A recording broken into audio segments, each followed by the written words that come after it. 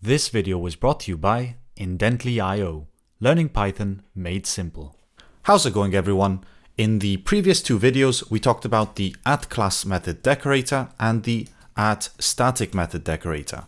But now we have one left, which is the @abstract method decorator, which we're going to have to import because this decorator is used for abstract classes. And abstract classes can just be considered blueprints for other classes. So to show you how it works, we're very quickly going to import from ABC and the abstract method. Then in this example, we're going to create a class called animal. And this actually needs to inherit from ABC, or we need to make this an abstract class.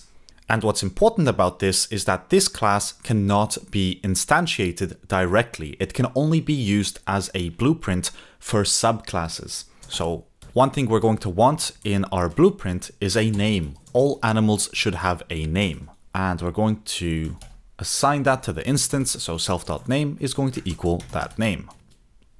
Then something else we want each animal to have is a sound and a move. So here we're going to create an abstract method, which is called sound. And there's no implementation in here. This is a placeholder. You can also define what it returns if you want. Since this is just going to be a print statement, I'm going to specify that it returns none.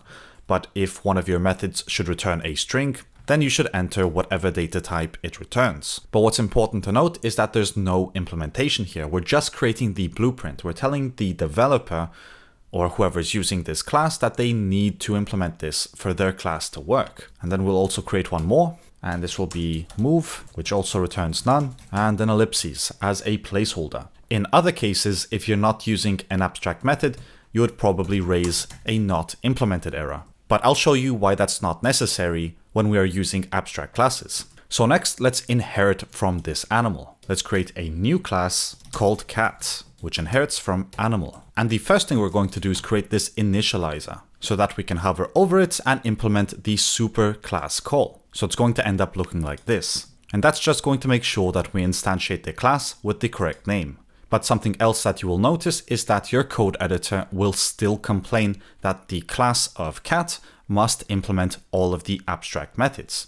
So let's do that. Let's type in def sound, and here we can print meow. And then let's create that move. So def move and print paw, paw, paw, paw. You know, when a cat is walking, you hear their paws. And with that being done, we've implemented everything that was required from our abstract class, which means we can now create an instance, and the cat's going to be called snowball and use these methods. So cat.move and cat.sound. So that the next time we run this, we should get those outputs from our class.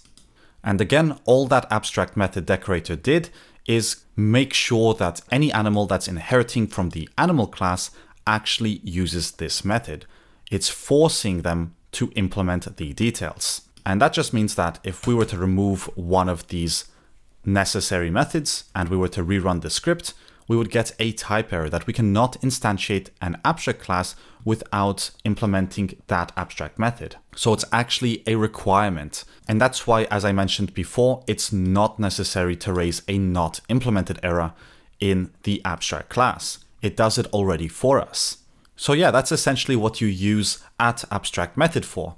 If you have any more comments or questions regarding this decorator, do leave it in the comment section down below.